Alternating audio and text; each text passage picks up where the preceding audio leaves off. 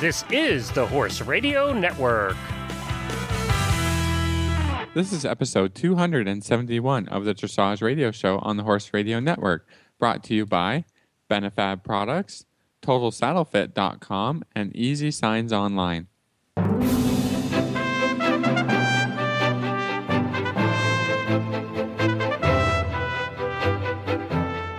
This is Reese Koffler-Stanfield from Georgetown, Kentucky. This is Philip Parks from Fergus, Ontario, and you're listening to the Dressage Radio Show with our producer, Glenn. Hey, guys. Welcome back. Hi. How are you guys tonight? It's good to have you guys back. You had a little week off for the para to talk WEG, and and of course, we're all going to be talking WEG here in a couple of weeks. I Things know are it's heating coming, up, eh? Yeah, it's coming so quickly.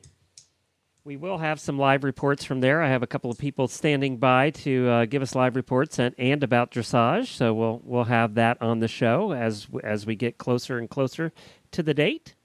I know. I wish I was there. Big frowny face. Yeah, can the show send us there? We would love to do a live report. Hey, I'll tell you what we'll do. In Okay. 2018, we'll send you to Canada, Philip. All right. All the way to the Great White North. All the way to the Great White North. I hear it's nice in the summer. Yeah, Philip, what's the weather like in October in Canada anyway? I need to know how to pack. In Quebec, it can be cold. Yeah? It can snow in October. Really? Yeah, I did for my wedding, remember? Oh, it did. It snowed so much for Philip's wedding. I wasn't sure we could get there, but I'm from the South. And I was like, oh my God. I'm like, Travis, there's a lot of snow on the road. And Travis is like, it's Canada, Reese. It's not snow. Well, that's crazy. Now you're talking me out of it, Philip. You guys are going to have to go cover it for us because that's way too cold for us Florida people. Oh, okay, but we can handle it. We can handle it. I love it. Very Hey, I got an announcement to make here at the very beginning of the show. Yay! A little housekeeping. First of all, don't forget about our app. It's the easiest way to listen to the show, iOS or Android. Go to the App Store on your phone and search for Horse Radio Network. The Dressage Radio Show is one of the 10 shows on there that you can take a listen to, either streaming or download it to your phone. It just makes it so simple and so easy, so do that. And the second thing is we're having a party. Yay! We're having a live party on August the 20th, and I think it turns out that you two are going to be together. So It's possible. Yeah, It's so possible. That's the rumor. Philip might be in Lexington, maybe. We're keeping our fingers crossed. But Helena and I are hosting a live virtual party that night because it's our anniversary. It is actually today, as we speak, is the 6-year anniversary of the Horse Radio Network, the first Stable Scoop radio show.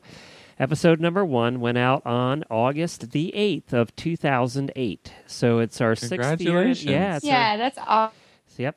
So today is our anniversary. We're very excited about that. And the whole network put together, we're over 3,500 episodes now with over 5,000 guests we've interviewed out of the horse world.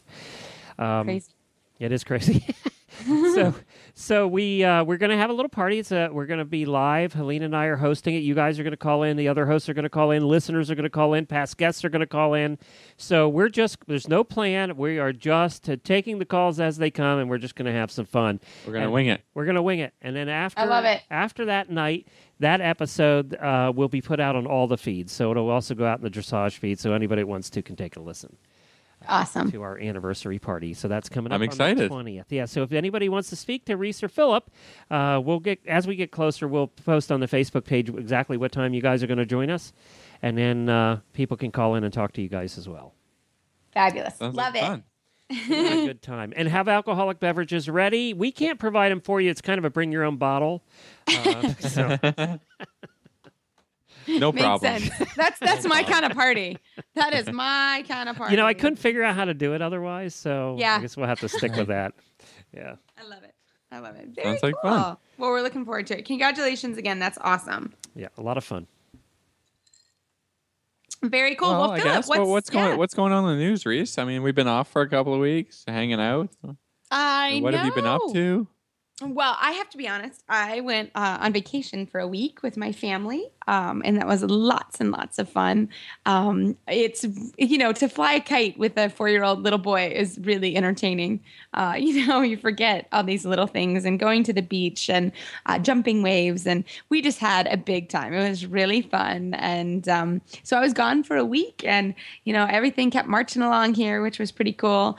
And I'm back riding after my surgery. So that's pretty fun. And actually, I was so missing it. And when I first got back on, it was like, oh, this is where I belong. So that was really fun. So Who was the first horse? Who was the first horse? Who do you think it was, Philip? Denali. It was my Denali. Of course, it was my Denali. I rode him. I actually had went to Texas to try some horses, and I didn't tell my doctor. So I actually did ride a little bit before I was supposed to. Oops. Before you got cleared. Yeah. Yeah, of course. I had to break the rules a little bit about riding, as we all are terrible patients as riders. And it's like, when can we get back on the horse? And I had already scheduled this trip to look for horses for a client. So I had ridden a little bit. So I actually rode Denali the night before I left, because I thought, I have to at least sit on the horse a little bit before I go. So, of course, it was my sweet Denali. So that was pretty awesome. So rode him and back to work now. And it's just bustling around here. We're going to start showing again next week. We take a little break in the middle of the summer. I know it's a little different from you, Philip. But it's so hot here, and we have young riders, and usually July is busy with other things, and I don't typically show in July. I will sometimes, but it's just so hot here. So we take and then start showing at the end of August. So we start showing again next week, and then it is crazy till November. So I did enjoy a little holiday for sure. So how about you, Philip? I was just thinking about that, and I was like, well, it's just been busy with riding and stuff. I can't remember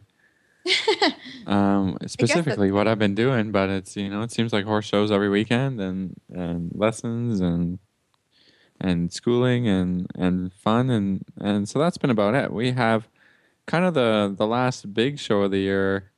We'll wrap up next week? Yeah, next weekend. So we're just planning on that. And then there's some more stuff going on, but not for kind of the professional showing series sort of thing. So, that's about it. We're thinking summer's going to be over soon. Yeah. And we're thinking about other things. So it's pretty crazy. Pretty crazy. Like I said before, we get our 3 or 4 months and we just go, and that's what it feels like it's been, and it's exhausting. But September it'll all be done. Everybody, kids will be back to school and all that. So we got to take advantage of the time as it is now, when the weather's been beautiful and awesome, and horses are going really well. And wish us luck at the show next week. Yes, definitely. Yeah, we've also actually had a really nice summer. I think, I don't know how the rest of the country is, but here in this area, it's been beautiful. Not super hot. I mean, it was like 80 degrees today, which is not, sometimes it can be 100 in August here, and a little actually cool in the morning. So very, very cool. Well, Philip, what's going on in the news? Well, the World Championships for young dressage horses is on at the moment. So I think they had their first day of competition today. And I guess the news from that is that the Danish stallion Szechuan, ridden by Dorothy Schneider, German Olympic rider, wins the World Young Horse 5-year-old qualifier. So it's not the finals or anything, but it's the first test that these young horses are performing at the World Championships, and Szechuan is a winner. He, coming into this competition, he was really highly ranked. They thought he would win, and this horse has been on the internet a lot, since he was 3 or 4 years old. I mean, we've seen him. He was part owned by Andreas Helgstrand until earlier this year. It's a stallion. Really fantastic horse, dark horse, kind of got the Totalist look going on. Big dark horse, beautiful, beautiful, beautiful. He is by Blue Horse Zach, and out of a mare by Don Schufro. So dressage bloodlines out the wazoo. Zach was actually a Dutch stallion. I think they bought him. Blue Horse bought him as a very young horse at the auction. So. fantastic. He had a mark of 10 for the canter and a final score of 9.68, which is kind of mind-blowing. That's out of 10. Pretty close to perfect, Yeah. And a 10 for canter, yeah. I mean, I know that Florencio got a 10 for his canter. I can't think of how many other horses have, but not that many get 10s, So, awesome. Pretty fantastic. Awesome. So it's exciting. Young horses, right? I know. We both enjoy the young horses, and it's lots of fun. We have a lot around my barn right now, so it's like Young Horse Alley. So, yeah. check out the videos. Check out the videos and see what they're supposed to be doing. I'm going to. Yeah, I'm not with mine. I've been doing so. Love it. Well, also, there's been some other news coming out. What else we got here? Yeah, so Courtney King Dye, who's a friend of ours and been on the show many times, is proud to announce that her publication, her autobiography, Courtney's Quest, a heart-wrenching depiction of what it's like to strive for the Olympics, make them, and fight for her life. And this book, it was released on Amazon. You can get it at Amazon.com.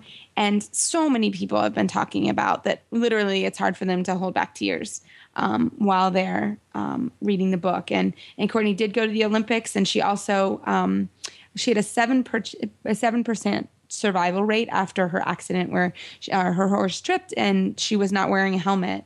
And she's come back, and she's now a mom of a beautiful, beautiful baby girl. And so I can't wait to read this book because she truly is an inspiration to all of us. So it should be really fun. But again, it's called Courtney's Quest, and it's available on Amazon.com, and it's published by Words in the Works, Panama, New York. So it should be a really, really good one. So please, if anybody reads it, feel free to send us by email or on the Facebook page a review. We'd love to hear what you think about the book. So very, very fun. Oh, that's awesome. I remember talking to her not too long ago about her book coming out. She was so excited, and yeah, I got to pick it up. Exactly. Well, great. Well, Philip, tell us a little bit about who's on the show today.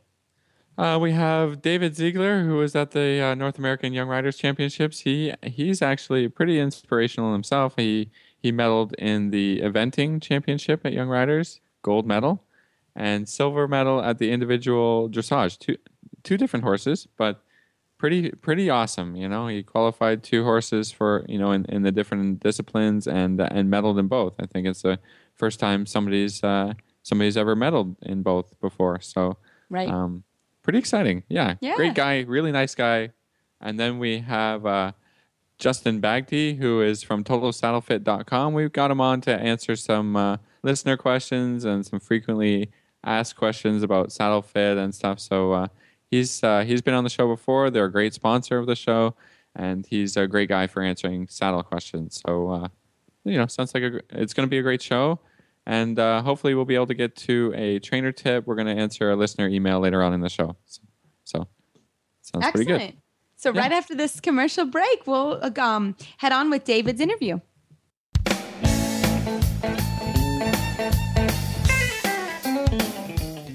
Easy Signs Online is the official sign company of the Horse Radio Network. This week's product highlight are their personalized nameplates. Perfect for horse stalls, tack rooms, lockers, bedroom doors, dog kennels, or whatever you can think of. Choose from hundreds of online graphics to further customize the nameplates from EasySignsOnline.com. Made from 1/2-inch thick solid PVC signboard, these colorful and unique one-sided nameplates are 3.5 inches by 16 inches and are designed for durability, long-term indoor or outdoor use. They are only $39.95 each, and remember, free shipping on most orders over $100. Visit them at EasySignsOnline.com.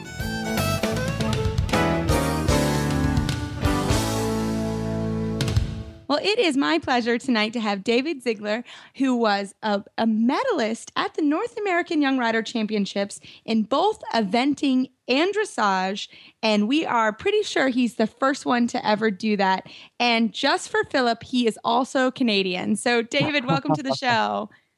Hi, guys. Great to be here. Well, congratulations on quite a week. Yes, I'm still haven't quite wrapped my head around it. I keep walking past the medals in my room. I'm like, where did those come from? I think I would sleep with them, just personally. I would just kind of cuddle them all night long. So congratulations. Reese, you'd sleep with anything. Philip, I am telling you, Philip, what is wrong with you tonight? I am blushing. So David, tell us first about your gold medal in the 2-star on critical decision. Well, we picked up the lead right after dressage, so clearly my coaches have been doing something right. And we had a gorgeous cross-country round. It looked like a little equitation round out on the field. And then show jumping got a little dicey. We had some rider error going into one of the triples, but thank God we had that spread going into it because we used up the 3 rails we had. Well, tell us a little bit about who you're coached by. Missy and Jessica Ranshausen. I have a mother-daughter team. They're based in Unionville, Pennsylvania, where I've been living the last 3 years and training with them. Excellent. And they are very dear to my heart personally. They were also my sister's coach and my coach through the years. So we love both and Jess and Missy. And I was here when Missy actually rode the same horse at Rolex several years in a row. Critical Decision. Yeah. So he's a wonderful horse. Tell us a little bit about BG or Critical Decision. Oh, BG is an absolutely one-of-a-kind horse. I'm a little sad though. I'm pretty sure I'm never going to find another one like him. He has so much heart and so much love for the sport. And as soon as we unloaded him off the trailer in Kentucky, he just took a look around, and I swear he grew another hand and just beefed out. He knows his Kentucky, and he was there to own it. Excellent. So just for our listeners, tell us what a 2-star event means. The Olympic level is a 3-star, so the 2-star is right below that. So it's where the selectors will start looking at long-listed riders for potential Olympics, and I think the Pan Ams now are actually a 2-star. Right, it's big. And tell us, your dressage test is kind of equivalent to what? I would say it's an easy 2nd level. Got it. And then the jumps are about meter 15, meter 20. Yeah, they're huge. I'm just gonna say. I looked at that course out there, and I thought, no way I could walk under a few of those bad boys. Well, so. I think it helps that I'm 6'3" and BG is like 17 too, because I look at all the pictures and I don't want to buy any of them. So like these jumps look puny. And they weren't. They were huge. Oh my goodness. That is amazing. That's very cool. Well, just to be able to do that. I mean, I can barely go over Crossrail, so I have all respect in the world for anybody that does that. So let's switch. Let's go to Peninsula Man, or you call him Topper, right? Yes, that's right. Peninsula Top Man. I've had him for 6 years now. And he actually, I had originally bought him as an event horse, but I took him up to the junior 1-star level, but unfortunately he ended up being too much of a pansy when it came to jumping, and we made the transition over to dressage while we were here training with Missy. I'm just going to add in, I think he's intelligent. I think I would be with him, with Topper. I'd be like, no way, I'm not doing that. So I think Topper is adorably cute and smart. I'm just going to say. I don't think he realized how difficult upper level dressage was. I thought he thought dressage was his prelim eventing test, first level, easy for life, but he was mistaken. The flying changes were quite a battle for the last 2 years. Yeah, so what was it like to transition him from being an event horse to now an upper level dressage horse? He has a bit of that Irish belligerence. He doesn't like being told what to do, so definitely we had to be a little bit tactful training him, but thankfully he's had such a good hind end, and collected compression work has definitely been his strongest point all through his life. So when it came to doing the pirouettes, that was quite easy to train, whereas the flying changes, always having to change my leg aids, that took a long time. I would say it was only April or May that we really had them confirmed, because going in when we were qualifying in Wellington in January, it was fingers crossed and hold your breath once we get to the fourth and the threes because we don't know what's going to happen. I've had a few of those. Philip, how about you? All the time. I haven't had anything else. That's all I got. So, David, is it safe to assume that the dressage phase of the eventing is your go-to? That's your favorite part of doing the eventing? Or, I mean, how much do you like doing the jumping? Well, it depends on the horse. Because BG is really, he's a little bit nervous in the dressage, so I would say the dressage isn't my favorite on him. The cross country definitely is, because he just gets out on course and he pulls me around and just drags me to every fence. But with Topper, the dressage was the easiest, so it was the most fun, whereas I was swearing and kicking him at every fence on the cross country, so breaking my jumping bats along the way. Yeah. Yeah. Oh, goodness. And so this year, how much time did you spend, eventing and going to those competitions versus, qualifying in the dressage ones? I spent about 3 weeks in Wellington in January. I ran the first 3 CDIs at Global, and we got our qualifying scores there. And then as soon as I was done that, I hopped up to Ocala and spent February, March, April, May qualifying for the eventing, just since the competitions are so spread out. We had our first qualifying score in March in North Carolina, and then we got our second one in May in New Jersey. Awesome. So, David, what's the next step for you? We just declared for Pan Am's on the dressage horse. He ran his first I-1 yesterday, and he won it with a 68%. And Excellent. there was room for improvement in the test, so it's great knowing that the scores can only go higher, unless, knock on wood. Yeah, exactly. Yeah. We always have our fingers crossed when you make that statement. Yeah. And then BG Critical's decision is actually now retired, so he's professional hack pony around the farm for me. When can I be professional hack pony? That's what I want to do for sure. I'm like, I want that job. Awesome. And what about your life? Like after being a double medalist, how has this sort of changed? Have things settled down for you at all? No, they haven't, thankfully, because once I got back from Young Riders, the horses had about 3 days off, and I was just kind of sitting around twiddling my thumbs. I'm like, this isn't okay. I need a new goal. So Topper got cut short his vacation. I'm like, we're just going to go for the I-1 next week.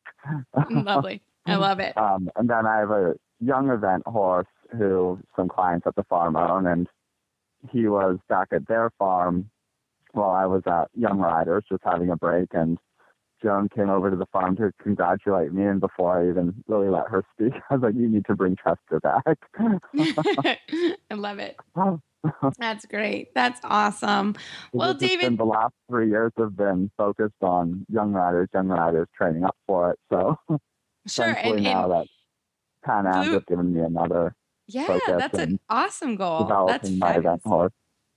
Very cool. Well, David, thank you so much for coming on the show tonight, and we hope we can talk to you again on your trip to the Pan Am Games for sure. And if any of our listeners want to get a hold of you online, how can they do that? Oh, my Facebook has been blowing up. Excellent. I know. I'm a friend now. I think at the moment, Facebook's the easiest way to get in touch with me. Great. Well, thanks so much, and we wish you luck on your next journey. Great. Thank you. It's been great here.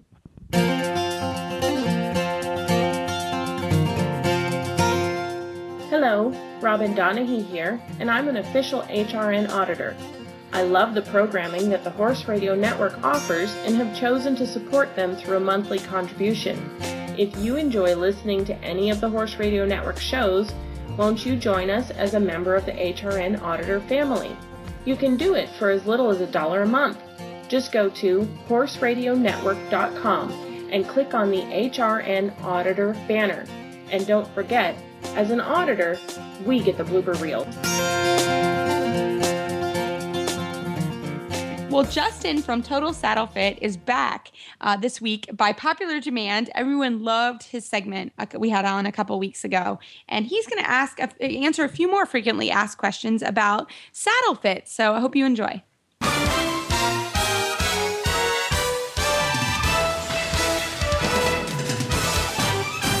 This week's dressage training tip is brought to you by Total Saddle Fit, home of the shoulder relief girth at TotalSaddleFit.com. Well, it's great to have Justin from TotalSaddleFit.com on the show today to answer some listener questions and to talk saddle fit. Seems to be a topic that everybody is really interested in. So, Justin, welcome to the show again. Thanks for having me, guys. I'm really thrilled to be back on. Awesome. So we were talking, it was maybe 2 or 3 weeks ago about, your saddle, well, your great girth, the total relief girth that you guys produce, and which, the listeners were interested in. And so we got a couple of questions for you. Are you ready? I'm ready. All right. The first one is pretty related to the total relief girth here, is how to measure the girth best fit for your horse. All right. Well, this applies to the shoulder relief girth and pretty much any other girth out there. So we won't play favorites. We'll apply this to everything. And there's a couple things to factor in. Because with girth, you can really have a huge swing in the sizing and still technically make it attach a saddle to a horse. But ideally, the first thing we want to look at, or the first way that we want to err, is in the direction of length. And it's generally better to err on the long side for a handful of reasons. One, it's better weight distribution over the surface of the girth. So, if you're putting, no matter how you look at it, you're going to put a little pressure on your horse when you're attaching your saddle. So might as well disperse that pressure the most you can. Second, you don't want it to be too short because the buckles might run into the horse's elbow. So we want to keep that out of the way. And then thirdly, the horse's pectoral muscles run kind of in that lower area where a short girth might be. So we don't want the edge of our girth to be resting on the pectoral muscles and risk any kind of, pressure point there. So we err on the longer side, which that ends up being like a kind of a ballpark, 4 to 6 inches from the bottom of the saddle flap from the end of the girth tends to be a pretty good sweet spot.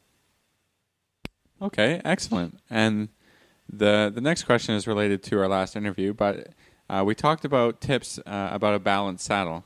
The listener was taught that the lowest part of the saddle seat should be parallel with the horse's back. Would you agree with that assessment? Yeah, and what we spoke about last time, I think the way that I explained it was a ballpark sort of rule of thumb would be that the pommel and the cantle would be level. And when the listener wrote in and said, well, I thought it was the lowest point in the seat, ultimately we're saying the same thing. We're looking for that center, more or less center balance and levelness for that even weight distribution. So the low point in the seat's a great rule of thumb to use as well. I just find visually, if you try to look at it, pommel to cantle, it's a little easier to see. Excellent. Now, Reese, did you come up with some questions maybe today about I did. Asking around the barn a little bit? Yeah, it was a big topic around the barn that you were coming in. And I said, okay, everybody, what are your saddle fitting questions? And one of the questions that came up was, how often should you have your saddle reflocked? That is a good question, and I wish I had a perfect answer for you. But the fact of it is, it depends. Now, if we're going to go with a really big, kind of like a ballpark, I'd say every 3 to 9 months. And if we're going to, like an average would be about every 6 months. But it's going to vary from horse to horse and rider to rider. The main things that make it fluctuate is usually, well, first off, how much you ride. Because, some people can ride 10 times in 6 months. Some people can ride, 100 times or more probably.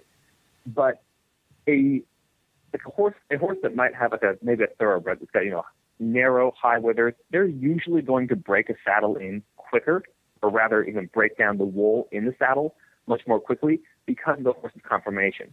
Now, if you have a broader horse, and mind you, I'm sort of speaking in generalities here, but if you have a broader horse, they'll carry the saddle a little bit better so it doesn't break down quite as quickly.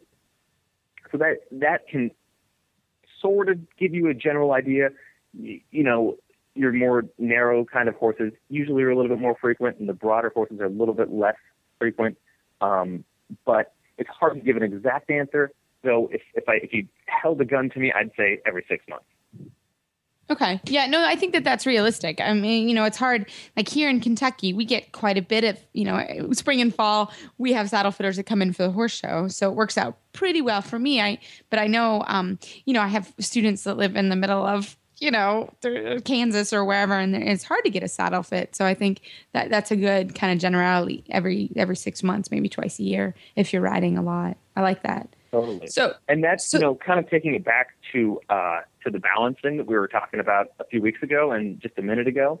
That's a really good tell. If your saddle was balanced and it starts kind of going askew one way or the other, that's a really good time when even it might still feel comfortable for you.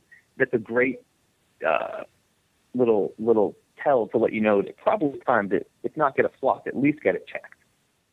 That makes sense. So all of us, and I'm guilty of this too, and I try not to. I try to check the saddles as much as I can. When you're putting your saddle on your horse, how often should you be really critical about the saddle fit? Like really look at the balance. Some of us we're tired after work, or you get on another horse and you don't really pay attention. But what's a good way to tell every 6 weeks? I mean, should you mark it on your calendar the first of the month? Look at your saddle. Is there something like that people can think about? Yeah, that's a really good question, because honestly, if you check it every single day, you probably won't notice any changes, because it's like if you've ever tried to lose weight, if you step on the scale every 6 hours, what, you're going to be pretty bummed. You're not going to notice the change, from day to day. So I think making sure you have enough time in between checks, once a month, I think would be a great frequency to really give it a good look. And I'll even add a little bit additional to that, which is check it with no pads underneath. And that's not to say that you'd ride without pads, but just girth the saddle up, girth it up tight as if you were going to ride with no pads, and that'll give you a much clearer idea of what's going on. Pads can sometimes mask things that are going on, and sometimes pads can be used to correct saddle fit. Let's get a very pure view of what's going on. Check it with no pads, girthed up tight. And I guess that brings kind of another question for me. When we do saddle fitting, we typically ride without the saddle pad if the horse can handle it. I've had a couple that can't, but we typically ride without the saddle pad to check kind of the dust marks of the saddle. Is that something to do when you do that check? Yeah, that is good. Dust marks and even sweat marks to some extent can occasionally, be a little bit misleading, because there's so much left up to, interpretation, like a sort of user interpretation, potentially user error. So if someone is educated and knows what they're looking for, I think that's definitely helpful. And even, whether someone knows much about saddle fit or not, if you have a suspicion, checking something like sweat marks or dust marks can really help you either, confirm or disprove what you might be, what you might be thinking is going on. Cool. Yeah, that makes sense, because that's how I know that we do it, and I try to really look once our guys are here and checking. So no, that's a really good idea. So on another kind of topic, this was the barn talk today. You hear a lot, and not talking about brands of saddles, but you hear a lot about saddles that are kind of foam, or you hear wool, or can you talk a little bit about the difference in like a wool flock saddle to a memory foam saddle? I know there's a new memory foam out. How do you kind of differentiate when you go to buy a saddle? It's kind of confusing to know. Yeah, air was a big thing not too long ago. It seems very trendy. Yeah. How do you know? Yeah. Well, this is a bit of a contentious topic, depending on who you're talking. Who you're talking. Way to ask the tough questions. No. I think it's a really great question. But the reason I say it's a contentious topic is because it all depends who you're talking to and what they're trying to sell you. Yeah, first exactly. And foremost. That's always the case. Right, exactly. That's why I asked you, because it's like, wait a minute, that's very confusing. What I find is a nice little sort of check and balance on this whole debate is what happens when you talk to independent saddle fitters that are not selling, they're not representing any saddle brand. It's more about what are they like, the independent saddle fitters that go around and do a lot more adjustments and fit checks as opposed to saddle sales. And they, without doubt, always err toward wool. And I'm in the wool camp as well. The reason being a couple things. One, wool is just a bunch of little particles. So the way it breaks in and settles to a horse's back, it has like a sort of a molding effect. It can really, over time, it's a natural fiber and it molds to your horse's back. So that's the first benefit of the wool. The second is that you can fine tune it and adjust it over the life of the saddle. It's like a car where you're changing the oil to make sure the engine's always running properly. It's kind of the same concept. Your horse is never going to stay the same shape, from now until 6 months from now until 6 months from then. He's always going to be changing, whether it's muscling or climate changes, winter to summer kind of stuff. So you want to keep up on that and make sure that the weight distribution, the balance, all of that's on point. And the wool really helps you do it because you can make little tweaks here and there. Now, I don't want to totally discredit foam and say, it's the worst stuff ever. If you get a memory foam saddle that happens to fit the shape of your horse's top line, the width of his spine, the balance and everything really, really well, then that can work as well. It's just in practice, it's so rare that you can check every little box with the foam panel saddles, just because they come from the factory with one, relatively rigid shape, and then you have to work with that. You can do some shim padding and stuff, which is helpful, but the wool just gives you a lot of flexibility. Yeah, that makes sense. It's funny. It just in anything, even, there are fancy stirrups out there, and I'm sort of an old school soul, I guess. It's like I've always had a wool saddle. I've always had basic stirrup and leather, irons. I'm weird about that kind of stuff, so I'm always a little leery myself. And I've had, I have somebody come in every 6 months for the saddles and are able to adjust it with the wool. So I think I guess I'm old school. So I don't 100%.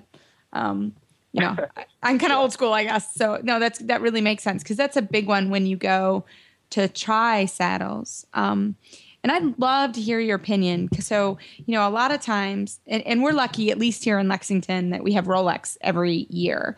And I typically tell my students, okay, if they're looking for a new saddle, I try to wait till April where you can go and sit in a lot of saddles. And then, again, we're lucky enough, typically we can get people to come out after the show or whatever to come fit the horses here on the property. But if you don't have what do you tell someone, how do you, if you're in the middle of nowhere and don't have a Rolex to go to, how do you tell people to sort of even start the process of buying a saddle? Oh boy, that's a tough one. Now, I know. Sorry, I'm getting good ones in. Yeah, no, these are really good questions. The fact that they're tough means that they're good. You kind of go back, at least in my opinion, I think with that, you take it back to the basics the most you can, which is first, speaking of, referencing our last question, I'd say in that case, for sure getting a wool paneled saddle would be a huge benefit because even if you miss the mark a little bit as an amateur trying to make do with whatever saddle, you can buy on the internet or in a tack store or something, at least you have a bunch of flexibility in adjusting it and tweaking it once you own it. So let's just say you got it and it was pretty close but wasn't quite right.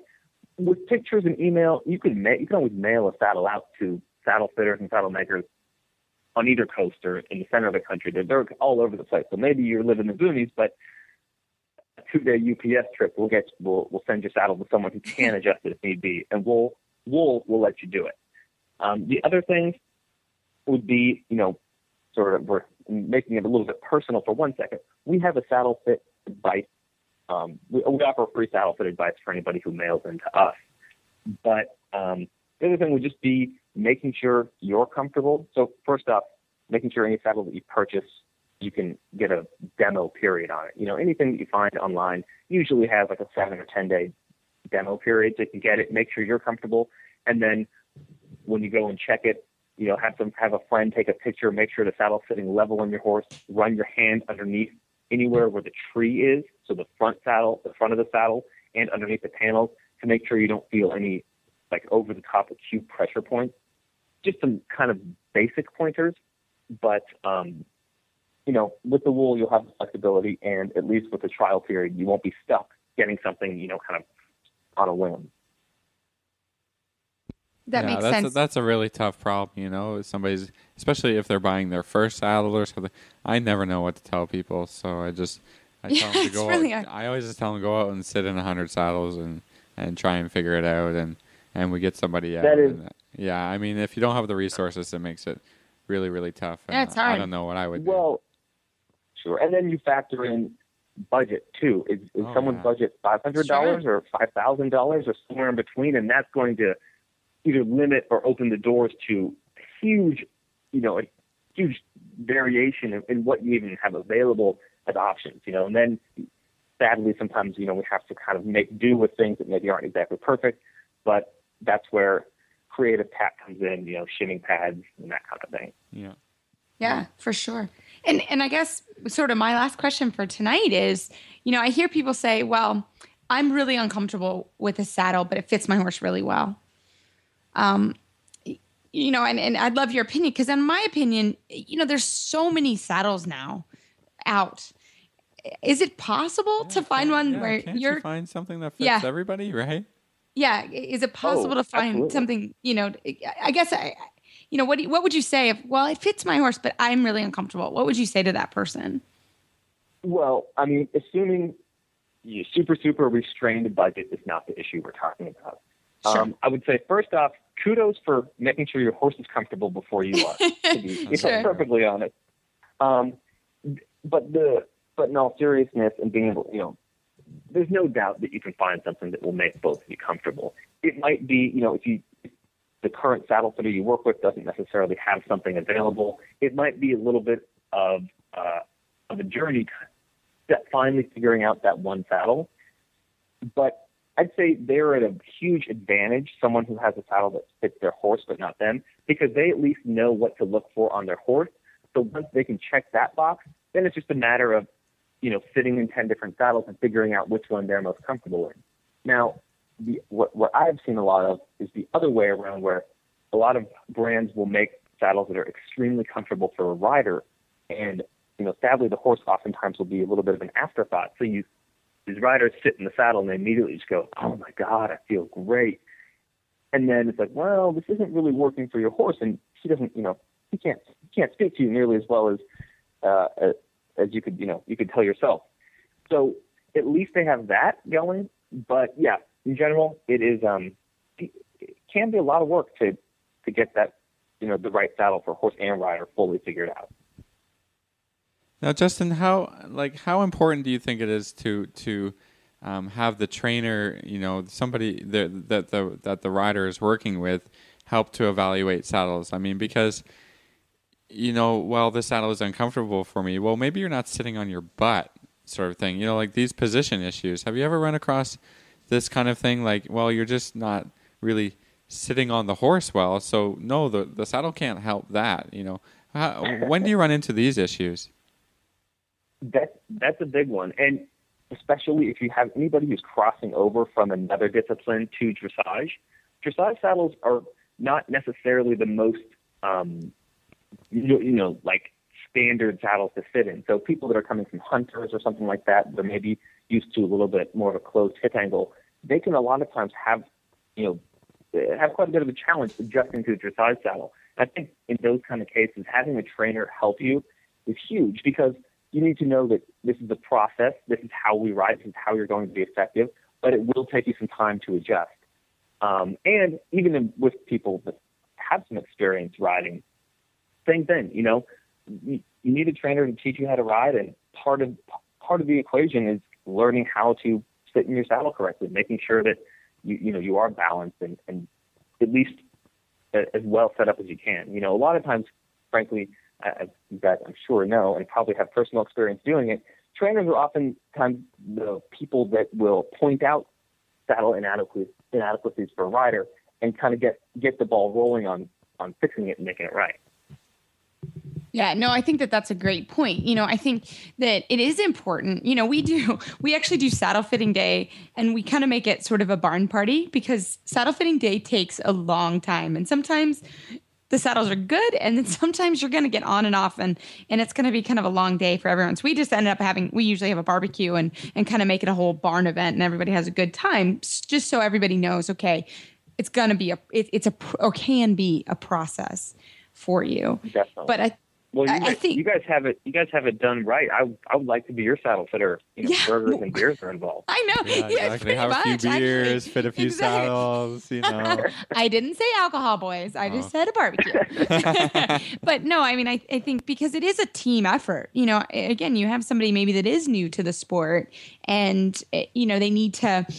Your trainer is. It's an all team effort. And I think it is really important to have a saddle fitter that you trust and that can work with everybody, and everybody can work together, because sometimes you guys can make some really small tweaks that can help position. Or, if the saddle isn't level and you make it level, it's so much easier to sit correctly. So I think that that's a really great point, and that is it's a team effort. You got to have your trainer involved. The only thing that I was thinking is sometimes no saddle is going to fix your bad position, right? It's only a saddle. It's only some leather and stuff. I mean, we've always got to work to ride better. Yeah, can't always blame absolutely. the tack, right? No, sure. I mean, I think a great example was I had a student come today, and the saddle was sitting so far to the left, and she's working. I mean, right now she's working on getting a saddle, and but the saddle she's using at the moment sits her way left. And I was like, we've got to, again, I'm not a saddle fitter. No, that's what we call Justin. But, I basically said, come on, we've got to put something under the left side of that saddle. And we just put a towel, and it really made a huge difference for the moment as we're trying to work on getting saddles done. So I think that, no, it didn't fix her position, but it certainly helped her being more level in the saddle. Right. She probably would never have known that she was thinking to the left had it not been for your advice. Right. Exactly. And so again, it's all hand in hand, isn't it? Right. It takes a team. Yeah. So, when you have saddle fitting problems, saddle fitter is great. A little bit of training advice, it all goes together. Veterinarian, if we have a real bad problem and you got a saddle that hurts a horse's back, then you got to have, a trainer can say, hey, this isn't right. Or a saddle fitter can say this, let's bring the veterinarian, let's bring a chiropractor in. We're always, helping the horses and do the job that, the best they can do it. And it does take a big team.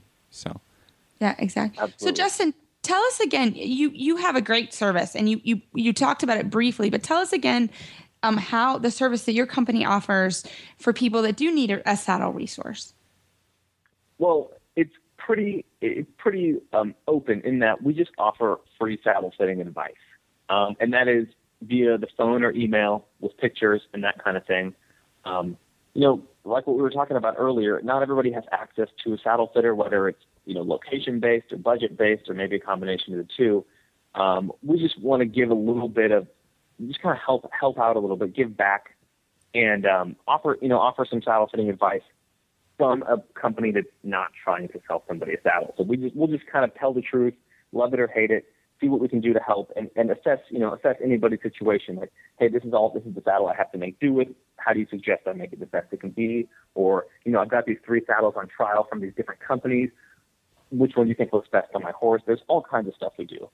Actually, I was just speaking with a woman 2 or 3 days ago who had been running into a ton of trouble with. She was getting some advice from an online saddle seller, and they kept sending her saddles that were wider and wider and wider based on her horse's measurements, except for the front of the saddle kept sinking farther and farther and farther down, and the horse kept moving worse and worse. So we just talked it through, and I just suggested, maybe you have someone, say, sort of do something a little bit different. Ask them to send you something just a little bit more narrow than what they might recommend.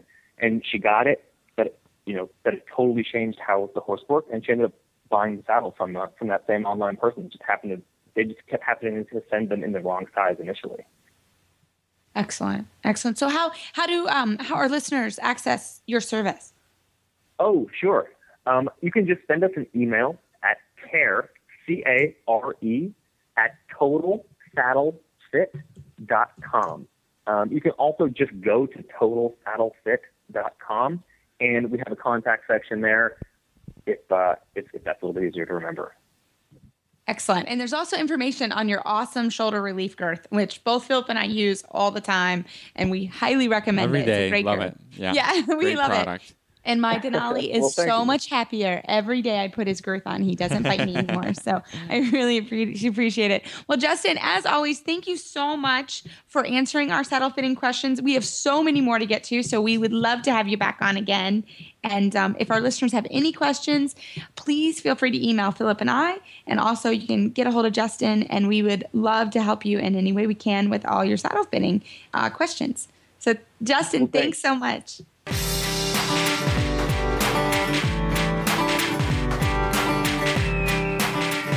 Are you tired of treating your horse for soreness? Well, then be proactive.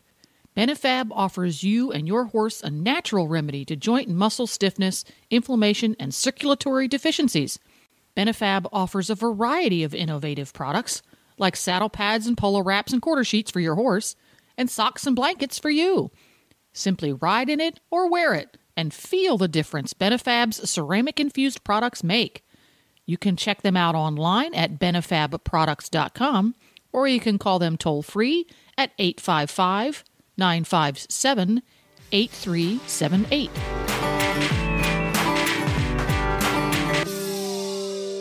So Philip and I now are going to answer a listener question. So take it away, Philip. Okay, well, we got this email. It's a little bit of a long email, so I won't read the entire thing, but hopefully I can get to the pertinent points here. As a dressage rider, I really love the teaching of horsemen like Ray Hunt, Tom Dorrance, and Buck Brenneman. I find their peaceful training techniques completely aligned with the partnership in dressage. I often apply both concepts in my training, which works out really well. However, there is one point of debate for which I would like to seek your thoughts. It is in regard to bit placement in the horse's mouth. In my dressage training, I have often been instructed the bit adjustment on the headstall cheek pieces should create 1 to 2 wrinkles in the corners of the horse's mouth. I have never been given a reason, just merely instruction. However, in reading Ray, Tom, and Buck's books, I have encountered the idea to drop the bit to relieve the pressure on the corners of the horse's mouth so that it sits gently in the corners, not creating any wrinkles, but also not so low as to hit the teeth. The logic for this is that the 1 to 2 wrinkle theory would create a constant pressure for the horse that he would eventually have to ignore and tune out. Ultimately, the rider would have to create even more pressure on the reins and would defeat any sensitization and connection development. I think that's basically the idea here of this email. There's lots more, but I think people get the idea where we're at here with 1 to 2 wrinkles does create a little pressure on the horse's mouth. And also when we're riding dressage, you should create a connection in which there will be some pressure on the bars of the mouth continuously. That's the idea of connection. But to answer this question most simply is that I adjust the bit in the horse's mouth so he can't get the tongue over it, more or less, right? If the bit's too low, the horse can at times just pop the tongue over, and that can be very painful for the horse. So most simply, I'm adjusting the bit so that can't happen, right? Sure. And that's about it for me. What talk to us a little bit about connection and how we like the horse to take a little pressure in the mouth, and that's not necessarily a bad thing. Yeah, connection is a big thing. It's actually part of the scale of training. So, typically as you are teaching a horse in dressage, and interestingly enough, I just purchased a horse this week. I bought a new horse, and he's a cute little guy, but he's been a jumper, so he doesn't really understand the idea that he has to keep his hind legs moving, and eventually the energy ends up in my hand. He wants to back off the bit. Which is typical for a jumper. He probably had a pretty strong bit in his mouth, so he wants to not really grab a hold. And I tell my students, it's like, basically, let's hold hands. I don't want to hold hands that you're ripping my arm off, and I don't want to hold hands that, like if you feel like you're shaking your grandma's hand, where you don't actually grab, any connection. So there is a happy place that you always want to have with the horse and the rider. And the happy place starts actually in the hind legs. Anytime you feel something up front, typically there's an issue behind. And that's really what we're talking about here is that when you engage the horse and when you ask them to go forward, you need to feel them actually take a little bit of hold of the bit. Some horses obviously take way too much of a hold of the bit, which is uncomfortable for everybody. And that's not what we want. But some horses don't take enough of that hold. So it's as the rider of a dressage horse, you have to create that connection between the horse's hind leg, your seat, leg, and hand, and the bit. And we talk a lot about pushing the horse up to the bit. And that's the idea, is that the horse needs to accept the pressure. Obviously, you want to have a nice, soft connection starting. Connection really starts at your shoulder and then goes to your elbow, wrist to the bit. You want to have a connection that's comfortable for yourself and for the horse. So that's a little bit about it. So the bit placement is important, that it's not too high. Obviously, if it's too high, I don't know if you've ever put a piece of metal into your mouth and pushed it up against your lips. It can be painful. So obviously, we don't want that. And like Philip said, we don't want the bit too low in the horse's mouth because then they can get the tongue over the top of it. And if you've ever had that happen, that's never fun. It happens mostly in double bridles, can happen in a single snaffle. But sometimes you can change, for example, especially in a double with a curb bit, you can adjust the curb bit a little higher, a little lower, depending on the horse. I've had some that prefer it lower in their mouth versus higher. But it really is an issue. And then, we can go all into types of bits and pressure. It's huge science.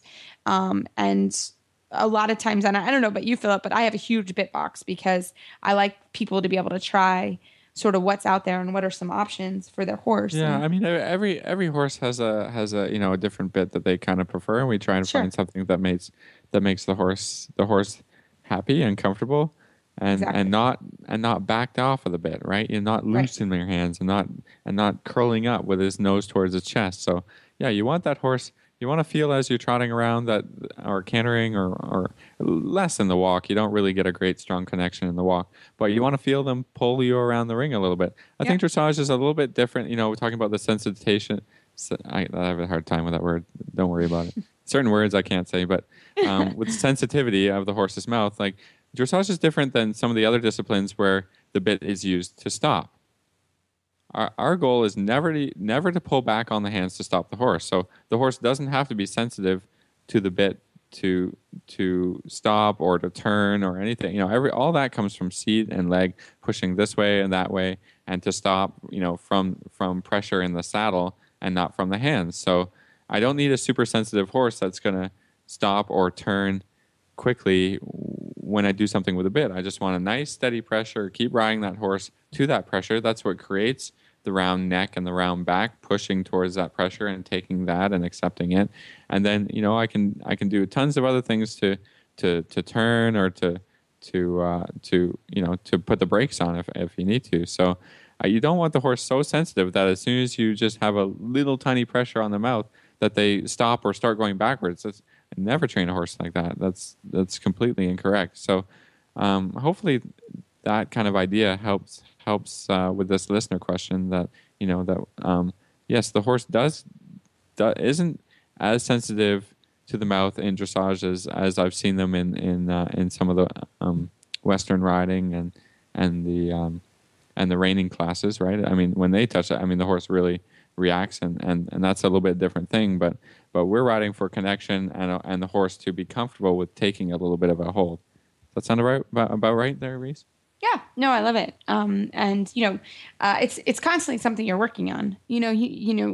Eventually when you have a Grand Prix horse or an upper level horse that understands that feeling, you can sort of pick up the reins and say, okay, this is what I want. But as you're developing horses through the levels, that's what you're working on, is that connection. Yeah, so sometimes you want a little bit more, sometimes you want a little bit less. That's something you're always looking at and saying, okay, how much pressure do you have on your hand now? How much now? Right.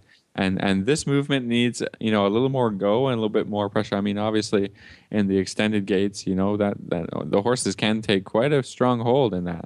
it's not always ideal, but that's just something that happens and you develop in your training. And it's not necessarily something to worry about when the horse, when you ask for extended trot and the horse takes a hold of the bit a little bit and you get pulled along, that can happen. So you're constantly developing it, changing the balance, working on contact is such a huge thing. We could talk about it for weeks. So, it's great that we get questions about it and about, bit placement, saddle stuff. This is great stuff, great feedback from our listeners for us to have topics to talk about and things to bring on the show. Exactly. And please keep our listener emails and Facebook shout outs. We really try to answer them online or on air. And if we can't answer them, Philip and I ourselves, we will find somebody that can. So thanks for writing in. And you can find our show notes and links to today's guests on our website, dressageradio.com. Like us on Facebook, just search Dressage Radio Show. Follow us on Twitter @Horse Radio. My website is Maple Crest Farm, KY, and my email is reese@horseradionetwork.com. You can find me at philipparksequestrian.com, and my email is philip@horseradionetwork.com. I'd like to thank our sponsors for allowing us to put on a great show, and don't forget to check out all the other shows on the Horse Radio Network at horseradionetwork.com. Everybody, keep your heels down and your shoulders back, and we'll talk to you soon.